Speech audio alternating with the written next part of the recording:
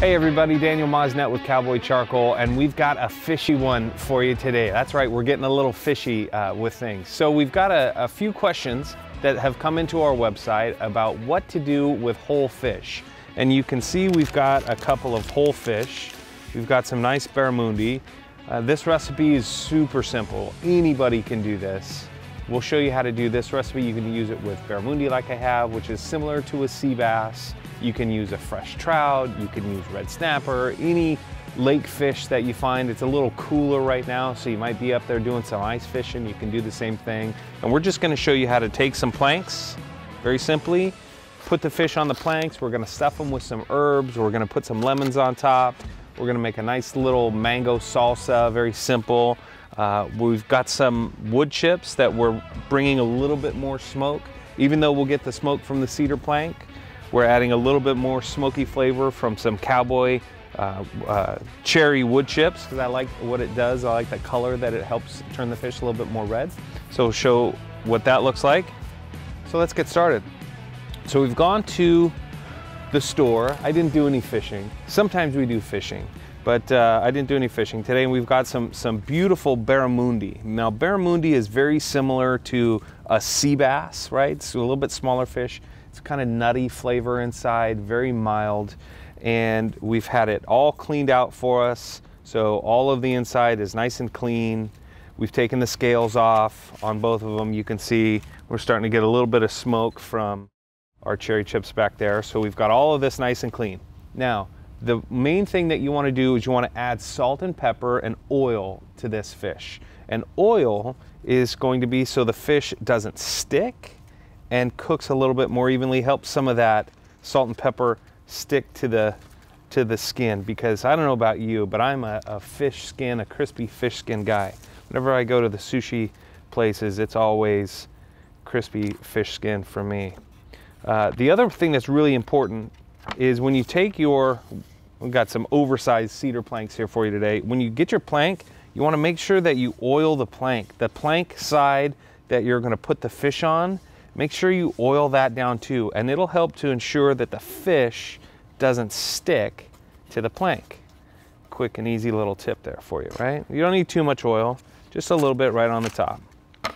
Okay, now that that's done, we'll take our fish and we'll move it right to the plank, and it looks like I'm gonna put both fish on one plank. That'll make for a nice presentation. Does that look nice? You can hang that on the wall. Little guy that talks. All right, so now that we've got our fish oiled and right on our plank, we're just gonna add a little bit of salt and pepper to both to the outside and to the inside of the fish, okay? So a little bit to the outside and a little bit right to the inside. You wanna make sure that you salt things before you add any of your internal ingredients, like these green onions and thyme and lemon, little bit of pepper right inside, and a little bit right to the outside. Okay, so now we've got some salt and pepper in there. We're just gonna stuff right in the middle. And these are just our aromatics. They're gonna help flavor the fish from the inside out as it's cooking through. And when we're done, we'll see that this kind of chars the cedar plank, which helps with the flavor, kind of helps with the flavor when you plate this and when you bring it to the table, because you have that charred smell, and the presentation looks fantastic. All right, a couple more pieces of thyme. And all of these are optional. You know, you can use whatever you like, whatever herbs you like. Tarragon works great. Fresh oregano works really, really well. I'm gonna put a couple pieces of lemon inside. You can, at this point, you can use some string and you can tie them together so you have an even better presentation. I'm just gonna kind of leave them whole.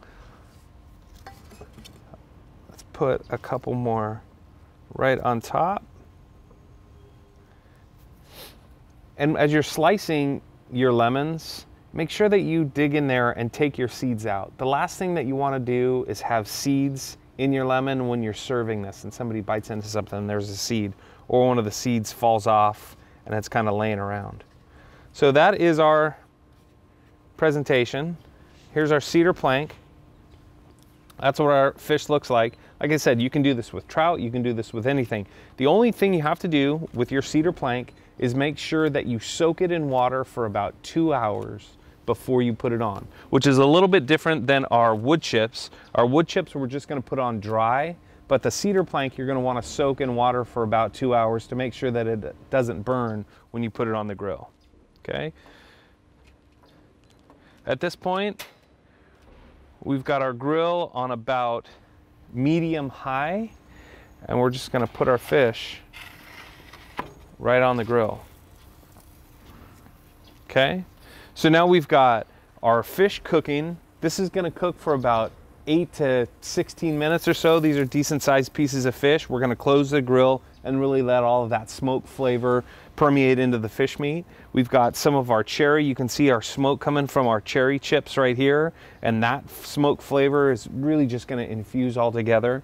And that's it, that's the entire recipe for the fish. I'm gonna show you how to make a quick mango slaw. That's gonna go right on the side.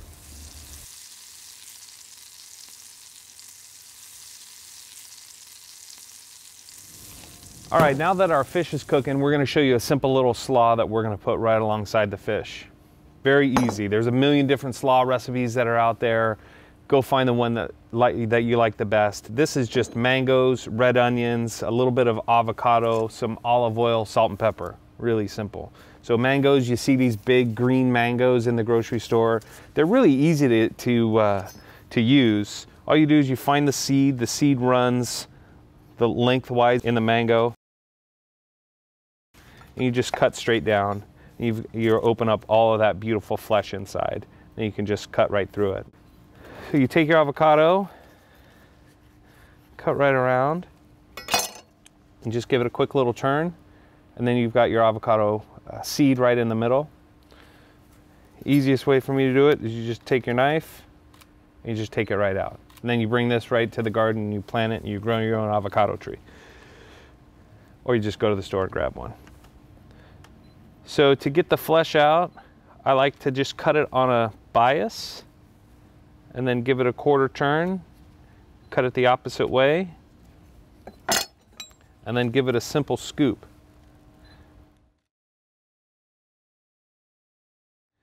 And that brings all of the nice little pieces right inside. We'll do it to the other side. And you want about equal pieces, equal portions, avocado to red onion and mango. So everything has a nice little even portion. So if you're doing a half a cup of mango, do a half a cup of avocado, a half a cup of red onion. So to our bowl we have our avocado, we'll add our mangoes, love fresh mangoes. We'll add our red onion, and I've left these kind of chunky, kind of big. I like this recipe where it's nice and big and thick and crisp, and you really kind of bite into something. You can make these a lot smaller. You can do 1/4 inch dice with all of this if you want. Add a little bit of olive oil to help bind it, and you can add all kinds of spices. You can add anything that you want to make it a little bit spicy. You can add a little bit of paprika, just to add a little bit of color. I'm just doing salt and pepper here and keeping it really simple. And then this is just gonna go right alongside our grilled lemons and our grilled barramundi fish. And that's it, that's the entire recipe, right? So you've got your mango salsa ready to go. We'll plate that alongside the fish, which we can take a look at right now.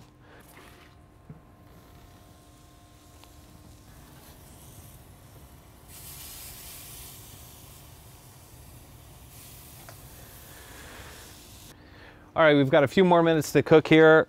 Just a couple other things to show you. So when you go and grab your Cowboy wood chips, you might notice a couple of different bags. This is our new and improved Cowboy bag style. You might still see a few of these on the shelves. These are the original traditional Cowboy bags. It's the exact same chips. Everything's the same inside. We just have a new bag style. So either one, if you find on the store shelves, you are good to go with excellent Cowboy quality chips.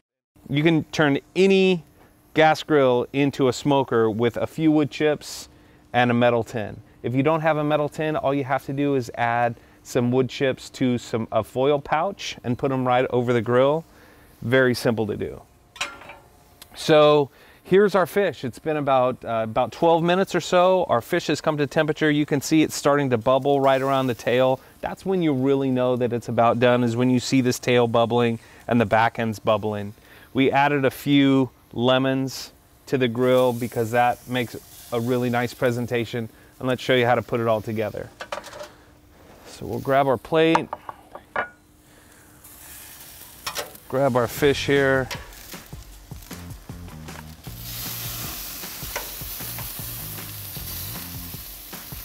Bring this right over. And you can see that we've charred a little bit. If you can see right underneath, I'll show you that in a second, that we've charred our cedar plank quite a bit. Now you can serve this directly. I think this makes a fantastic presentation. Today we're gonna add these fish right to our plate here. And we've oiled our plank, so our fish is gonna come off very easily. If you don't oil the plank, you're gonna have your fish stick to the plank, which is okay if you're serving it on the plank, but just make sure you oil it. Now,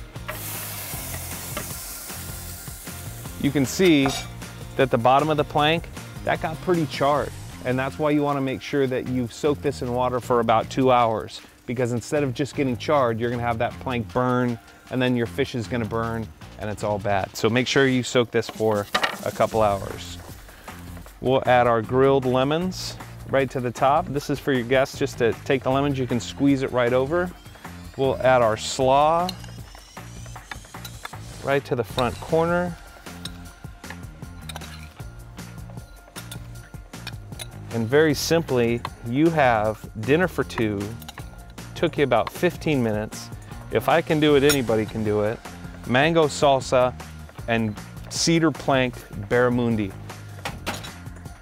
This is a super easy dish for dinner tonight, during the week.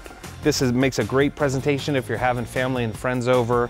Get out there, use your gas grill, turn it into a smoker. Ladies and gentlemen, I am Daniel Mosnet with Cowboy Charcoal. We'll see you next time.